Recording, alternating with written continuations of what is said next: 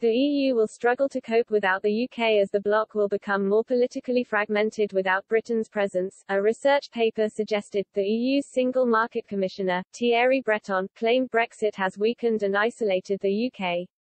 Any concrete benefits for Britain are hard to see, Mr. Breton said, while the pandemic has exposed even further downsides of a UK outside a collective bloc.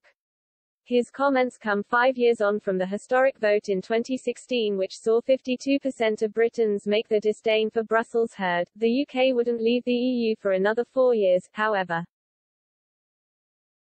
Only at the turn of 2021 did the country officially exit the single market and customs union. While many hailed it as a victory for Britain, Mr. Breton, talking to The Guardian, said the promises made by Brexit campaigners were far from reality as the two powers build a new relationship. Yet, myriad reports and studies paint a bleak picture for the EU. In a paper published by the Centre for European Reform (CER) in 2019, it was suggested that the bloc will become more politically fragmented post-Brexit. This was in part, it said, because the European Commission and Parliament will be less likely to reflect British ways of thinking and working.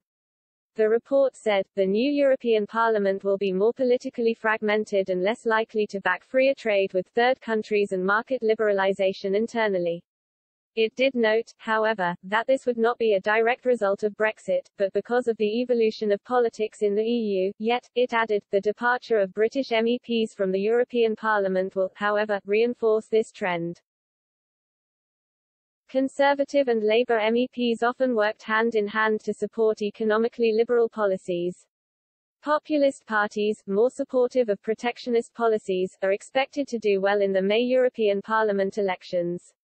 Such parties are also likely to benefit disproportionately from the redistribution of 27 of the UK's current seats among the remaining member states.